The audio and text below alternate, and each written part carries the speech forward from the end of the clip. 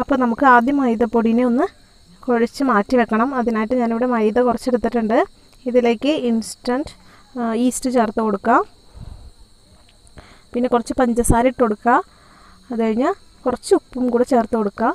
ഇനി ഇളം ചൂടുവെള്ളത്തിൽ നന്നായിട്ടൊന്ന് കുഴച്ചെടുക്കണം. ഒപ്പം തന്നെ കുറച്ച് ഓയിലും കൂടെ ചേർത്ത് കൊടുക്കണം. ഇളം ചൂടുവെള്ളത്തിൽ വേണം കുഴയ്ക്കാനായിട്ട്. അപ്പോൾ നന്നായിട്ട് കുറച്ചായിട്ട് വെള്ളം ഒഴിച്ച് കൊടുത്തിട്ട് നന്നായിട്ട് കുഴച്ചെടുക്കുക. നന്നായി കുഴയ്ക്കണം. അപ്പോൾ ഇതിന് നന്നായി കുഴയ്ക്കും തോറും നല്ല മാവിന് നല്ല സോഫ്റ്റായിട്ട് കിട്ടുള്ളൂ. അപ്പോൾ നന്നായിട്ട് തന്നെ കുഴച്ചെടുക്കാം. എന്നിട്ട് ഇത് നമുക്ക് മാറ്റി വെക്കണം. 1 മണിക്കൂർ വരെ റെസ്റ്റ് ചെയ്യാനായിട്ട് വെക്കണം. അപ്പോൾ ഞാനത് മാറ്റി വെക്കുന്നുണ്ട്. ഇനി നമ്മൾ പിസ്സ സോസ് ഉണ്ടാക്കാനായിട്ട് ഇവിടെ 2 തക്കാളി, 1 കഷ്ണം ഇഞ്ചിയും, ഒരു 5 അല്ലി വെളുത്തുള്ളിയും, 1 കഷ്ണം സവാളയും എടുത്തിട്ടുണ്ട്. ഇതിനെ നമുക്കൊന്ന് വേവിച്ചെടുക്കണം. ഒരു 1/2 ഗ്ലാസ് വെള്ളം ഒഴിച്ചിട്ട് വേവിക്കണം. ഇവിടെ ഞാൻ വേവിച്ചെടുത്തിട്ടുണ്ട്. ഇനി ഇതിലേക്ക് കുറച്ച് മുളക് പൊടി ഇട്ട് കൊടുക്കുക. കാശ്മീരി ചില്ലിയാണ് നല്ലത്. നമുക്ക് കളർ ഉണ്ടെങ്കിൽ നല്ല ഭംഗിയായിരിക്കും കാണാനായിട്ട്. കുറച്ച് ഷുഗർ ചേർത്ത് കൊടുക്കുക. ഇത്തിരി ഉപ്പിട്ട് കൊടുക്കുക. പിന്നെ ഒരു ഹാഫ് ഫുള്ളായിട്ട് വേണ്ട, കുറച്ച് ലൈമും കൂടി ഒഴിച്ചു കൊടുത്തിട്ട് നന്നായിട്ട് പേസ്റ്റാക്കിയിട്ട് മാറ്റി വെക്കുക. ഇതിനെ നന്നായി അടിച്ചെടുക്കുക. എന്നിട്ട് ഒരു പാത്രത്തിലിട്ടിട്ട് നന്നായിട്ട് അതിൻ്റെ വെള്ളമൊക്കെ കളഞ്ഞെടുക്കണം. നന്നായിട്ട് ഈ ഒരു തിക്ക് പേസ്റ്റാക്കി എടുക്കണം. ഈ പേസ്റ്റിലേക്ക് നമുക്ക് കുറച്ച് ചില്ലി ഫ്ലേക്സ് ഇട്ട് കൊടുത്തിട്ട് ഇതിനെ മാറ്റി വെക്കാം. റെഡ് ചില്ലി ഫ്ലേക്സ് ഇട്ടിട്ട് മാറ്റി വെക്കാം. എരിവ് ശ്രദ്ധിക്കണം. എരിവ് കൂടി പോവാതിരിക്കാനായിട്ട് ശ്രദ്ധിക്കണം. അതാണ് ഞാൻ കാശ്മീരി ചില്ലി ഇടാൻ പറഞ്ഞത്. ഇനി നമുക്ക് പിസ്സയ്ക്ക് ആവശ്യമായിട്ടുള്ള വൈറ്റ് സോസ് ഉണ്ടാക്കാനായിട്ട് ഇവിടെ ഞാനൊരു പാത്രത്തിൽ 2 സ്പൂൺ നെയ്യ് ഇട്ടിട്ടുണ്ട്. അതിലേക്ക് ഏകദേശം 2 സ്പൂണോളം തന്നെ മൈദപ്പൊടി ഇട്ട് കൊടുക്കുക. ബട്ടറാണ് നല്ലത് നെയ്യിനേക്കാളും. ഞാൻ ബട്ടർ ഇല്ലാത്തതുകൊണ്ടാണ് ഇപ്പോൾ നെയ്യ് എടുത്തത്. ബട്ടർ ഉണ്ടെങ്കിൽ അതായിരിക്കും ടേസ്റ്റിൽ ഏറ്റവും നല്ലത്. ഇത് പൊടി ഇതുപോലെ കുറച്ചായി ഇട്ട് കൊടുത്താൽ മതി. നന്നായിട്ട് മിക്സ് ചെയ്തെടുക്കുക. കുറച്ചും കൂടി പൊടി നമുക്ക് ഇട്ട് കൊടുക്കാം. ഇനി നമുക്ക് നന്നായിട്ടിത് ഇളക്കി യോജിപ്പിക്കാം. ഇനി നെയ്യിൽ മൈദ നന്നായി മിക്സായി കഴിഞ്ഞാൽ നമുക്ക് കുറച്ച് പാൽ ഒഴിച്ച് കൊടുക്കാം. ഏകദേശം ഇതിലേക്ക് ഒരു 1/2 ഗ്ലാസ് പാലോളം നമുക്ക് വേണം.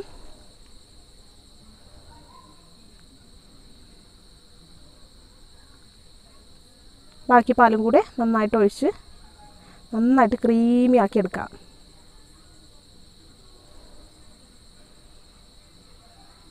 കട്ട പിടിച്ച് പോകരുത്. ഈ കാണുന്ന കട്ടയൊക്കെ നന്നായിട്ട് ഉടച്ചെടുക്കണം. ഓക്കെ, ക്രീമി ആയിട്ടുണ്ട്. കുറച്ച് ഉപ്പും കൂടി ഇതിൽ ചേർത്ത് കൊടുക്കണം കേട്ടോ. ഞാൻ കാണിക്കാൻ വിട്ടുപോയതാണ്. ഇനി നമുക്ക് നമ്മുടെ മാറ്റി വെച്ച മൈദ എടുത്തിട്ട് പരത്തിയെടുക്കാം. കുറച്ച് പൊടിയിട്ടിട്ട് ഒന്നും കൂടി നമുക്ക് നന്നായി കുഴച്ചെടുക്കണം. നന്നായി കുഴയ്ക്കുമ്പോൾ അത്രയും ടേസ്റ്റ് നമുക്ക് കിട്ടും കേട്ടോ. ഇനി ഇതിനെ 2 പാർട്ടാക്കിയിട്ട് നമുക്ക് മാറ്റാം. നമ്മൾ 2 പീസയാണ് ഉണ്ടാക്കാനായിട്ട് പോകുന്നത്. ഇതിനെ നമ്മൾ ഒന്ന് നന്നായി നല്ല റൗണ്ട് ചെയ്ത് പരത്തിയെടുക്കണം. ഏകദേശം നമ്മൾ പിസ്സ ഉണ്ടാക്കിയെടുക്കുന്ന ആ പ്ലേറ്റിൻ്റെ വലിപ്പത്തിൽ നന്നായിട്ട് പരത്തിയെടുക്കുക.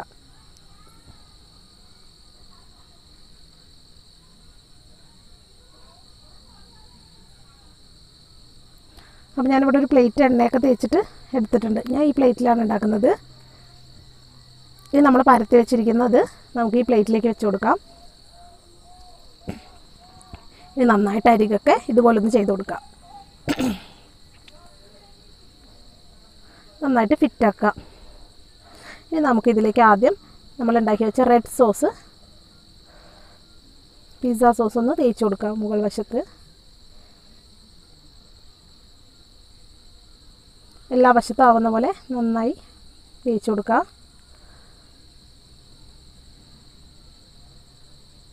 എല്ലായിടത്തും സ്പ്രെഡ് ആവുന്നുണ്ടെന്ന് ഉറപ്പുവരുത്തണം. ഇല്ലെങ്കിൽ നമ്മൾ കഴിക്കുമ്പോൾ ഒരു വശത്ത് മാത്രമായി പോകും, ഒരു വശത്ത് എരിവ് കൂടി പോകും. അതാണ് പ്രശ്നം. അപ്പോൾ എല്ലായിടത്തും ഒരേപോലെ സ്പ്രെഡ് ചെയ്ത് കൊടുക്കുക. കണ്ടോ, അത് കറക്റ്റ് അങ്ങനെ ആയിട്ടുണ്ട്.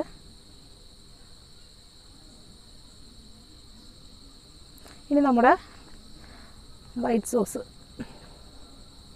തേച്ച് കൊടുക്കുക. നമ്മളിതിലേക്ക് ചീസോ അല്ലെങ്കിൽ വേറൊരു നമുക്ക് അവനും ചീസൊന്നും ഇല്ലാതെയാണ് നമ്മളിത് ഉണ്ടാക്കുന്നത്.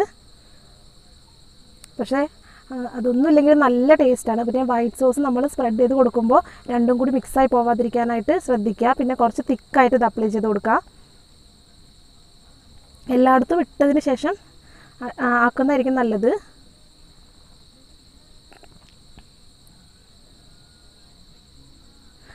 ചീസൊന്നും ഇല്ലാത്തതുകൊണ്ട് ടേസ്റ്റ് ഉണ്ടാവില്ല എന്ന് നിങ്ങൾക്ക് തോന്നും. പക്ഷേ ഒരിക്കലല്ല, നല്ല ടേസ്റ്റിയാണ്. നല്ല സൂപ്പർ, നമ്മൾ കടയിൽ നിന്ന് മേടിക്കുന്ന അതുപോലെ തന്നെ ഉള്ള ഒരു ടേസ്റ്റാണ്. ഇനി നമ്മൾ ഇതിലേക്ക് വെജിറ്റബിൾസൊക്കെ ഇട്ട് കൊടുക്കുകയാണ്. അപ്പോൾ നമ്മുടെ കയ്യിലുള്ള വെജിറ്റബിൾസൊക്കെ നമുക്ക് ഇട്ട് കൊടുക്കാം.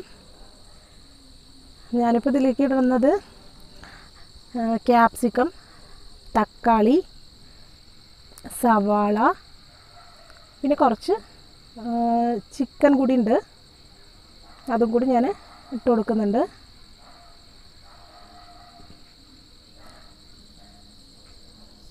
ഇനി നമുക്കിതിനെ ബേക്ക് ചെയ്തെടുക്കാം.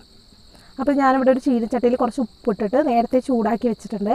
അതിലേക്ക് ഇതുപോലൊരു വളയം വെച്ച് കൊടുത്തിട്ട് ഇതിൻ്റെ മുകളിൽ പ്ലേറ്റ് വെച്ച് കൊടുക്കാം. ആദ്യം ഒരു 10 മിനിറ്റ് നമ്മൾ ചൂടാക്കണം, എന്നാലേ നല്ല ഹീറ്റ് ഉണ്ടാവുള്ളൂ. എന്നിട്ട് ഇതുപോലെ മൂടി വെച്ചിട്ട് ഒരു 15 to 20 മിനിറ്റ് വരെ വേവിച്ചെടുക്കണം. അതാണ് കറക്റ്റ് വേവ്. 20 മിനിറ്റ് വരെയൊക്കെ വേവിക്കാം. ലോ ഫ്ലെയിമിലിട്ട് വേണം കത്തിക്കാനായിട്ട്, ശ്രദ്ധിക്കണം.